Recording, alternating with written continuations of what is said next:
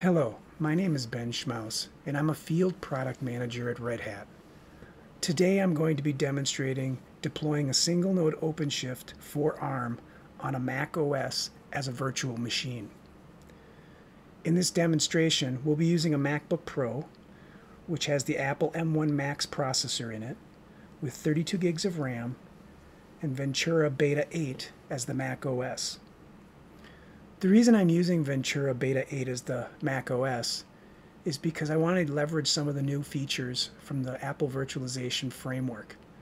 The Apple Virtualization Framework was originally introduced in macOS Big Sur, but in the release of Ventura, they've added some additional enhancements and features. Particularly one that I'm interested in is the support for the EFI bootloader, which allows me to actually use a Discovery ISO disk, which is what we're going to need in order to deploy our single-node OpenShift cluster.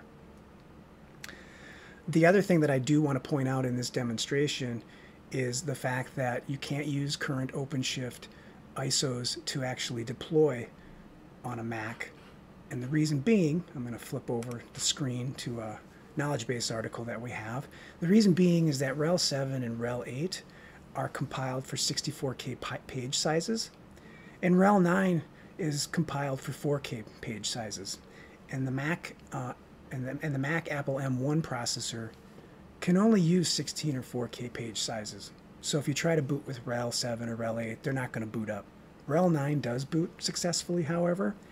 And so what I've done is I've had engineering compile an RCOS image that's based off of RHEL 9 so that we can actually get this up and running and booting properly. The other thing about this lab environment is that I have this screen that you're seeing, which looks very similar to the assisted installer from cloud.redhat.com. However, it is not. It's a locally run assisted installer.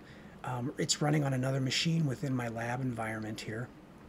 And what it's doing is it's actually serving up that RCOS image that I had custom built based off of RHEL 9. So with that said, let's go ahead and create our cluster. So we'll go ahead and click on Create New Cluster. We will go ahead and put in the name of the cluster and the domain. And there is really no other option for me because I'm doing a specific version, specific release here. I'm actually using OpenShift 4.12 and it's an early candidate 3 release.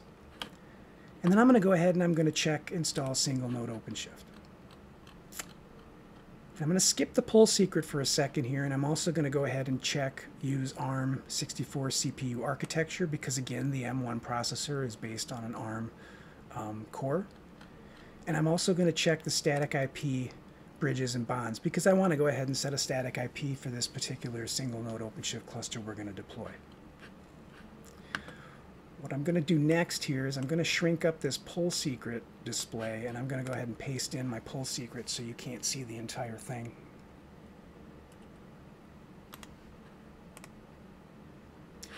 And now that we've got the pull secret pasted in there, I'm going to go ahead and click Next. On this screen, this is the form view so that we can go ahead and we can configure our static network information. So I'm going to go ahead and put in the DNS for my environment. I'm going to go ahead and define the machine network for this environment. And I'm going to go ahead and add the gateway. And I'm going to go ahead and put in the DNS again. And now we've gone ahead and put in all the information here that we need. We're going to click Next. And we're now going to go ahead and put in the MAC address for my virtual machine. I have a pre-made virtual machine that we will see in a second here, but I already know what the MAC address is for it, so I'm going to go ahead and type it in.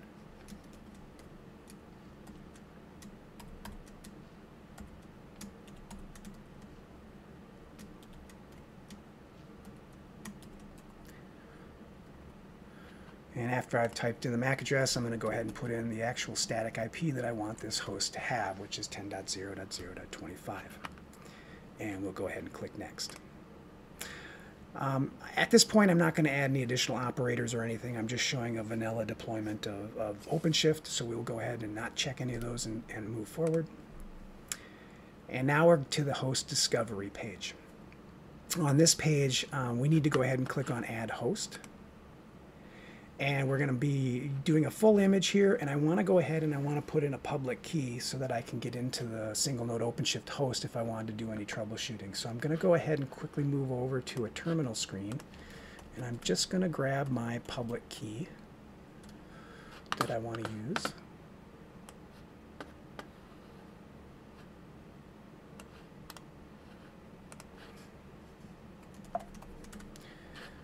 And we will go back to the web interface and we will paste that in. And then we can go ahead and click Generate the Discovery ISO. Once we've generated the Discovery ISO, I am going to use the wget command to pull that down to my Macintosh machine that's going to be running the VM. And so I can go ahead and just paste that here. And this will just take maybe a minute, minute and a half to pull that image down.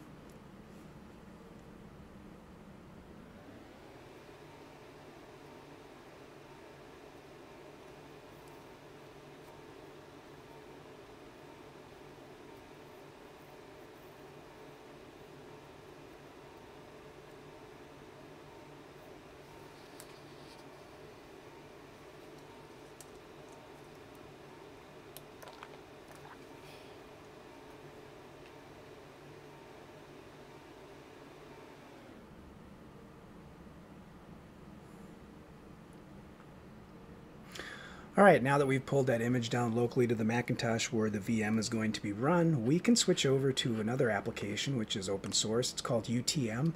And UTM is really just a nice user graphical interface that gives you access to the capabilities of doing virtualization on a Mac. In this case, it will give me access to Apple's virtualization framework as well.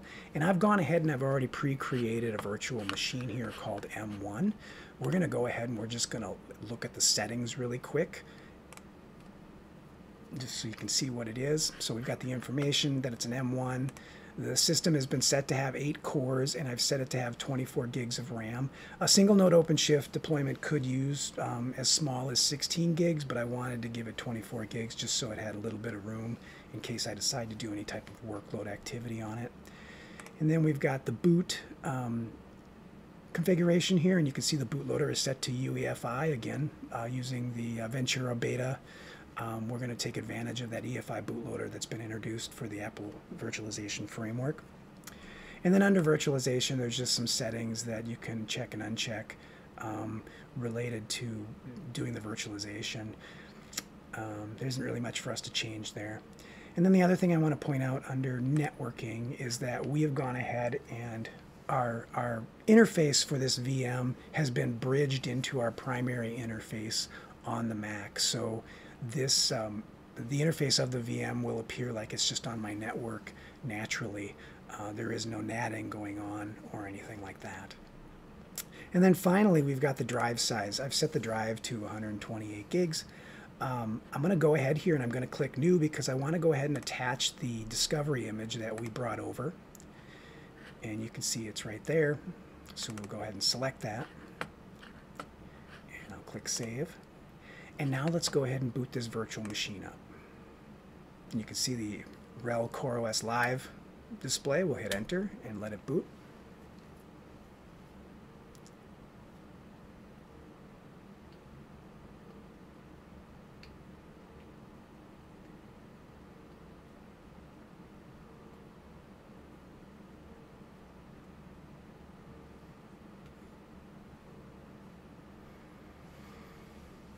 And once it's booted, it's going to do a few things in the background to get the services started that it needs to in order for it to check back into the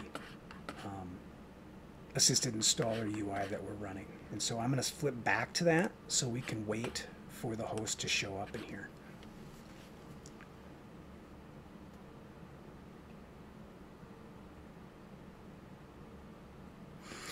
And you can see the host is now shown up. It's still in a discovery phase for status. One thing I am going to do is I'm going to go ahead and change this name right away to M1.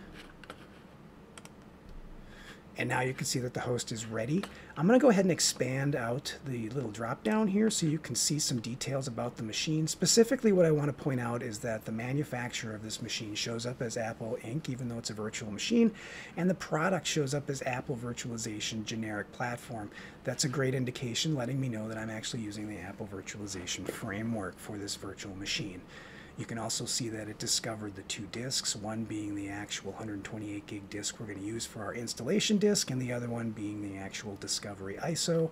And finally, we've got the internet interface, or the Ethernet interface that we saw, that I used the MAC address, and it's labeled as ENP0S1. So with that, we can click Next. And here for storage, there isn't really anything to do. If we had, multiple disks, maybe we could pick one of the other disks we wanted to install it on, but we're just going to leave this at default and move forward. And with networking, we can leave everything at the defaults at this point as well. If you wanted to do some advanced networking, like changing the cluster network, you could do that, or changing the service network, and choosing which type if you wanted to use. If you wanted to use OpenShift SDN or use Open Virtual Networking, I'm going to stick with OVN for this deployment. And I'm going to go ahead and click Next. And now at this point, we get the summary page, and it kind of tells us, what we've got going on here for a deployment. We've got a cluster called m1.schmaustech.com. We're using OpenShift version 4.12.0, early candidate release 3. It's on the ARM64 architecture. It's one host because it's single node OpenShift. It's got 8 cores, and it's got 24 gigs of RAM. And it's got about 128 gigs of storage, and all the validations have passed with the exception of the NTP synchronization, but that's okay because this isn't a multi-node cluster, it's just a single node cluster, so that shouldn't hinder us in any aspect. So let's go ahead and click Install. And again, this screen should look very familiar to the assisted installer at cloud.redhat.com, because this is the screen you would see when you actually go to do a deployment and watch the status of it. And so what's happening now is that it's preparing the installation, so it's doing a few things to the machine, but what eventually will occur on that virtual machine is the RCOS image will get written to the disk. The virtual machine will then reboot. Once it reboots and comes back up, any OS tree patches will be applied for that particular version of RCOS, if there are any, and then it'll reboot again. And then at that point, it will start to instantiate the cluster and start to all the image services that are required, the networking and etcd and the API and all that stuff will come up. And eventually we'll have a successful installation of the cluster. But at this time, we just need to go ahead now and wait for that installation to complete.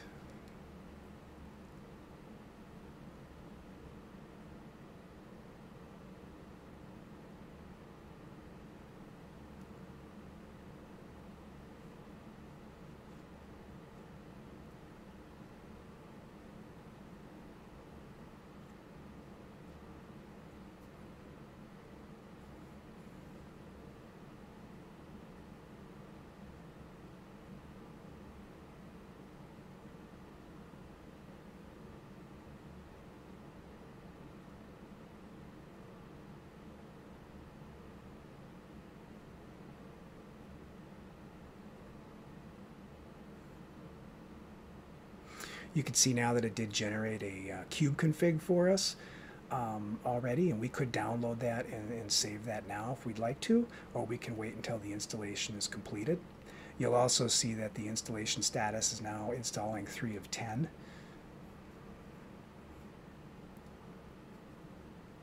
And we've gone ahead and moved up to installing 5 of 10. One of the things that I have noticed about installing on the Macintosh using the Apple Virtualization Framework is that it seems to be very fast and efficient in getting that installation deployed.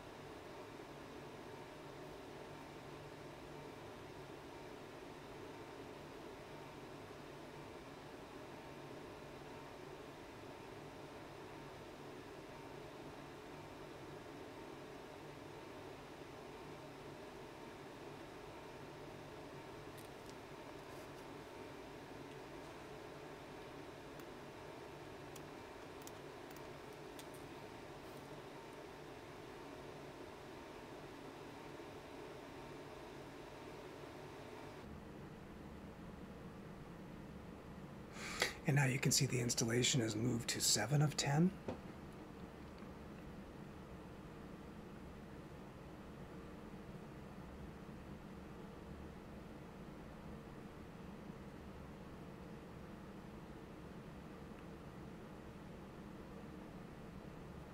And now the installation is at 8 of 10.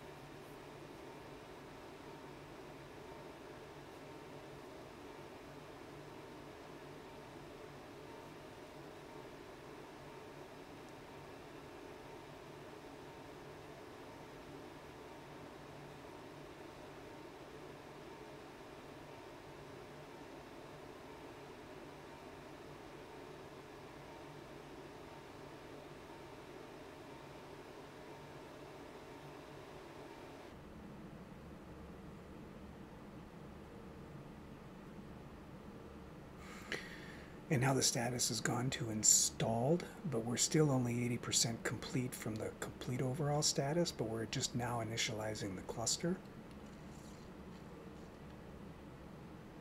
And we can also see that the control plane is up because the green checkbox now.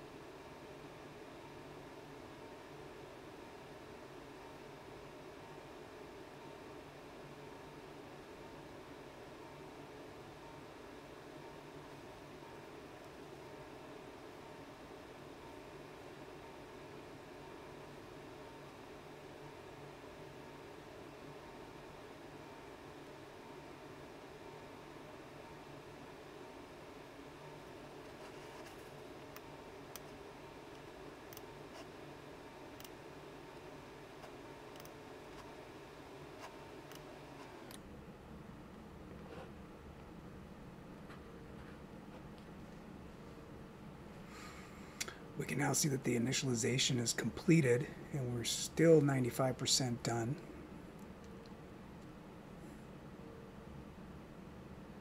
You'll notice that the web console URL showed up there, and we also have a Cube admin username and a hidden password that we can now leverage as well.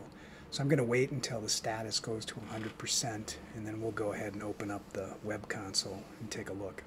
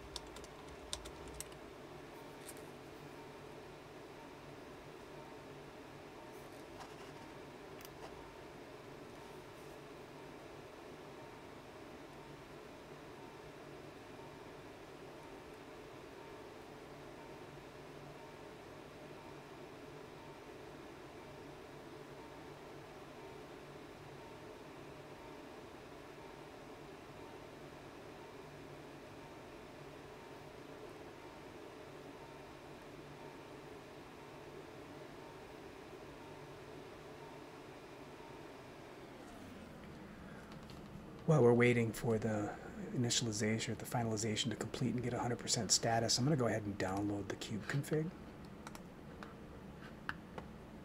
And that went ahead and that saved it into my downloads directory. I am going to go ahead and go back over to the terminal here, and I'm going to go ahead and export my Cube config variable.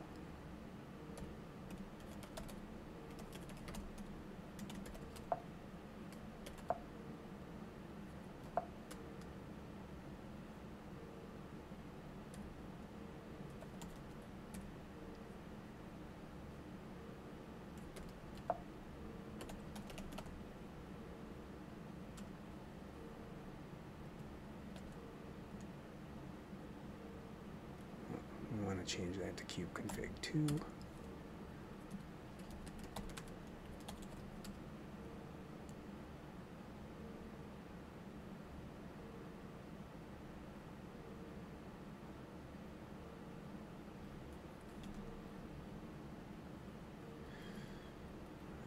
Got my path wrong there.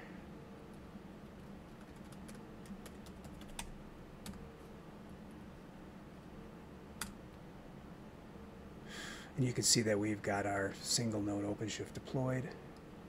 And if we go ahead and do a CO, we've got all of our operators running, cluster operators running, and marked as true. And if we jump back over to the web interface, you can see that the installation completed.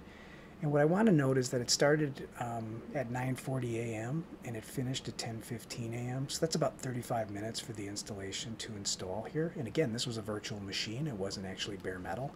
So that's fairly fast. Let's go ahead and open up the web console. But before we do that, I'm going to go ahead and copy the password to my clipboard. And now I'm going to go ahead and open the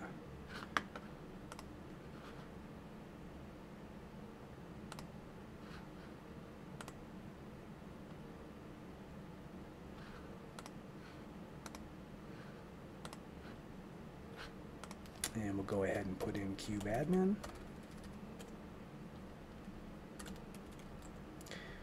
And we will paste in the password. And as you can see, we now have the console to our single node OpenShift cluster, which again is running on a MacOS with an M1 processor, and it's running as a virtual machine. And if we go down to compute and look at the nodes, we can go ahead and look at the M1 node, and we can see the details of that node. We'll go back to the overview page. So again, this was a demonstration of deploying single node OpenShift for ARM on a macOS VM. And hopefully this was informational for you, but this is all I had today for my demo. Hope to see you again soon. Thanks. Bye-bye.